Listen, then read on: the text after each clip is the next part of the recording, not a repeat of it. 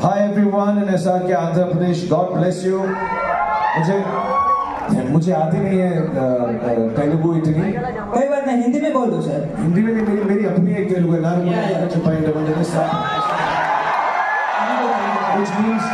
Which means I love you SR के Andhra Pradesh. Thank you sir. अल्लाह आपको सलामत रहे. शुक्रिया.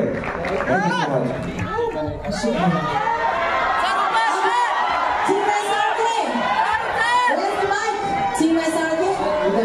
तो हेलो एवरीवन, आपका एक नई वीडियो में स्वागत करता हूं। दोस्तों, इस वक्त की सबसे बड़ी खबर डंकी से आ रही है कि भाई डंकी है रीमेक टेररिस्टों का। अब ये न्यूज़ आई कहां से और इसको दोस्तों क्यों फैलाया जा रहा है बताता हूं। देखो भाई, सबसे पहले मैं आपको एक बात बताऊं कि इस मूवी में अगर कोई सबसे बड़ा नाम जुड़ा है तो शाहरुख खान एंड राजकुमार हिरानी। ना शाहरुख खान दोस्तों कॉपी करते हैं, ना राजकुमार हिरानी। शाहरुख खान को अभी मैं बाद में बात करूँगा, पहले मैं राजकुमार हिरानी की बात करूँ। क्या आपने राजकुमार की अदर जो और फिल्में आ चुकी हैं उसमें कभी देखा है कि उन्होंने कोई सा सीन उठा के अपनी मूवी में डाला हो किसी और मूवी में देख के? नहीं देखा। ना तो उन्होंने कभी किसी और के साथ ऐसा आदमी के साथ काम करा है जिसने कोई फिल्म की कॉपी की हो या किसी का सॉन्ग उठाया हो, कभी नहीं किया, क्योंकि वो अपना नाम खराब कराना नहीं चाहते। भाई सारी चीज़ें उनके अंदर खुद के अंदर हैं। वो खुद एक ऐसे आदमी है कि भाई ऐसे ऐसे कंटेंट निकाल के डाल दें जो बंदा सोच भी नहीं सकता। मतलब इतनी सी कहानी को वो इस तरीके से प्रेजेंट कर देंगे कि भाई साहब फट के हाथ में आ जाएगी।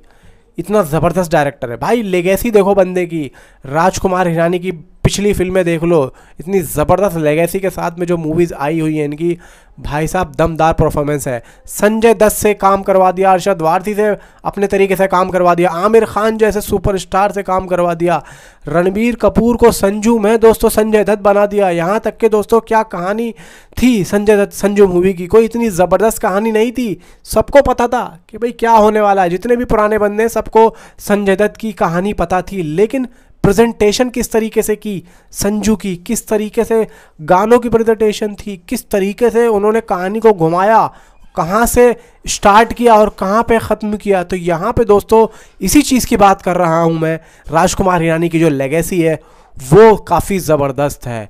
और यहाँ पे राजकुमार हिरानी अपना नाम ख़राब करने के लिए कोई इतनी बड़ी बेवकूफ़ी वो कभी नहीं करेंगे कि वो किसी मूवी का रीमेक उठाएं और उन्हें आने वाले सालों में लोग बाग बदनाम करें। भाई इतने बड़े बेवकूफ़ वो ना तो हैं, ना ही कभी इतनी बड़ी बेवकूफ़ी वो करेंगे। भाई शार्प माइंडेड आदमी है, सुकून से काम करते हैं, कोई फालतू की टेंशन नहीं। एक इंटरव्यू में उन्होंने खुद बोला है कि मेरे पास स्क्रिप्ट आती ही नहीं है। भाई क्यों नहीं आती है? क्यों? इसलिए नहीं आती है क्योंकि उनको चाहिए कोई ओरिजिनल स्क्रिप्ट। उनके पास आती है किसी इस मूवी की कॉपी हुई भी होती है और इस मूवी की कॉपी हुई हो, तो इसीलिए उनके पास स्क्रिप्ट कोई लाता ही नहीं है। सबको पता है भाई रिजेक्ट हो जाएगा, सबको पता है भाई डांट पड़ जाएगी, इस वजह से कोई जाता ही नहीं है। अब यहाँ पे दोस्तों शाहरुख खान, एक बात बताओ मेरे को, शाहरुख खान क्या इतने बड़े वाले हैं कि वो एक कॉपी मूवी, एक रीमेक मूवी में काम करेंगे? और राजकुमार हिरानी को वो कितनी बार मना कर चुके थे। मुन्ना भाई में उन्होंने मना करा, 3 इडियट में आई थिंक सो मना करा। एंड भाई अब इसमें अगर इस तरीके का दोस्तों नाम होगा तो क्या शाहरुख खान साहब इतने बड़े बेवकूफ़ थोड़ी हैं कि इतना बड़ा उनका स्टारडम है और उनके पास ऐसी टीम भी नहीं होगी कि राजकुमार हिरानी अगर उनके पास कोई स्क्रिप्ट लेके आते हैं और वो अपनी टीम से पूछेंगे भाई कोई ना कोई तो बता देता, अगर कुछ इस तरीके का कंटेंट होता तो कोई ना कोई बता देता कि सर ये तो रीमेक है, ये तो डेस्टो रीमेक है। यानी कि डेसिटो दोस्तों, डेरिस्टो नाम से एक मूवी आई थी सन 2015 में, उस मूवी से अब इस मूवी को दोस्तों जोड़ा जा रहा है और बताया जा रहा है कि भाई ये तो रीमेक है। इस टाइम पे ट्रेंडिंग पे चल रहा है ये मसला, ट्रेंडिंग पे चल रहा है। आप जाके ट्विटर को देखेंगे तो ट्रेंडिंग पे चल रहा है डेजिरिटो टू डंकी, यानी कि Dunki is a remake to डेजिरिटो, जो 2015 में आई थी, हॉलीवुड की मूवी थी। और किस सीन से जोड़ा जा रहा है? आपने टीज़र देखा होगा डंकी का।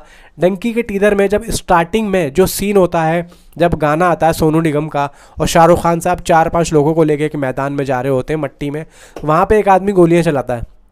तो ठीक यही सीन उस मूवी का उठा के इन्होंने मिला दिया और ये बोल दिया कि भाई ये तो रीमेक है। यार क्या मतलब कुछ भी यार, बड़े वेले बैठे हैं यार, बहुत लोग बड़े वेले बैठे हैं, बहुत खाली बैठे हैं, जिनका सिर्फ यही काम है कि भाई यहाँ से इसको बोलो और वहाँ से उसको बोलो। ये किसी के नहीं है, ये ना तो शाहरुख खान के हैं ना ही प्रभास के हैं, ये किसी के नहीं है। ये सिर्फ और सिर्फ दोस्तों वायरल थिंकिंग के हैं कि हमारी चीज़ें वायरल हों और हम पब्लिक की नज़रों में जाएं। सिर्फ और सिर्फ यही बात है और कोई बात नहीं है।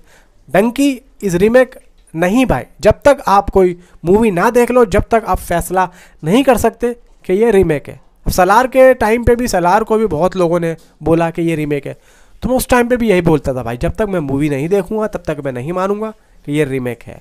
तो फिलहाल दोस्तों, ऐसी न्यूज़ों को नज़रअंदाज करो और ऐसी न्यूज़ों को वायरल होने से बचाओ, और तो और भाई इन लोगों को ब्लॉक करो जो भी ये बोल रहा है कि डंकी रीमेक है या सलार रीमेक है। तो अभी तक के लिए इतना ही, मिलता हूँ आपसे अगली किसी वीडियो में। And thanks for watching.